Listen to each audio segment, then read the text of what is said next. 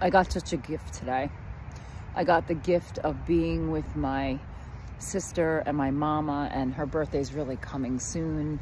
And so just to be in that space with her, in a really loving, healing space. Like every family, we have not always had an easy go of it.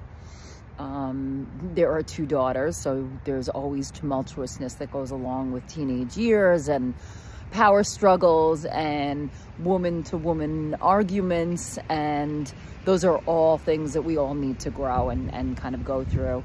But today was such a beautiful knitting together of the family. We went to this breathwork class, and we all kind of, I could feel like kind of the triad, the triangle of us really joining in unity and just love, and just simple love. Because after all, why are we here? We're here to remember the love that we are and the love that we have to give. And I talk and rail a lot about purpose, but that is our purpose. Our purpose is to bring through the singular love that we can offer. And so what I offer you today is to bring through that singular love and spread it around. And I send you mine today.